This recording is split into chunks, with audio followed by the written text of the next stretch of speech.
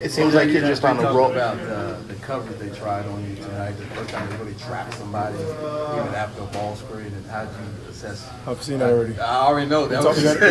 We had this conversation earlier. And, I mean, I've seen that defense several times throughout the course of this year, and it's no different.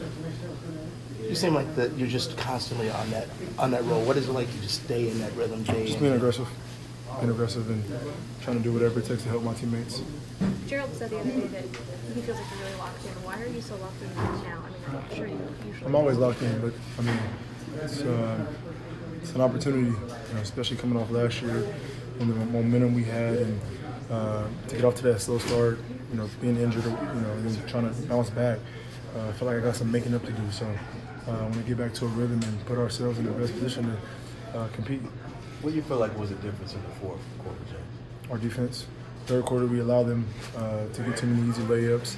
We kind of relaxed. I think, being up 18, late in the third quarter, we got to close those games out, go up 20, and cruise the fourth quarter. But give a team confidence, especially a young team that got a lot of energy.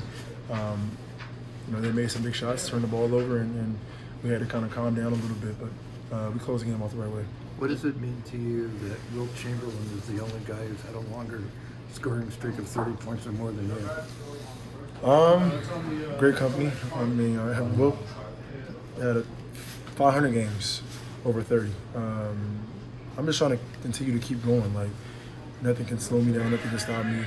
I'm trying to give that same courage and same motivation to my teammates. And it's not just about scoring; it's about just going out there and attacking the game. Like being aggressive with the game of basketball, defensively, offensively. That's all I can give to him. You guys were without Chris for a while. How nice is it when you can put the ball in his hands and he can? I mean, it's just unbelievable. But then you got Eric that set out tonight. So once we get it together and we get all our pieces together and being able to catch a rhythm, the game will be a lot more easier for all of us.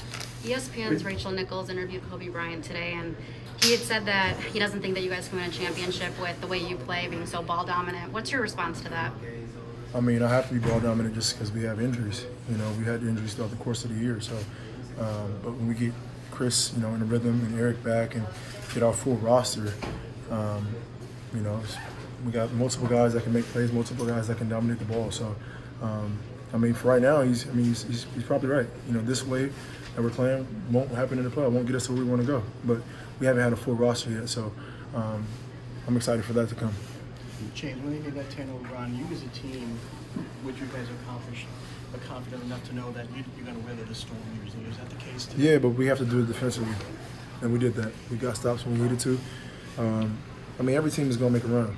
Even last game, we got up big, teams make a run. You got to just calm down, get a good shot, and then rely on your defense to get stops and win a game for you.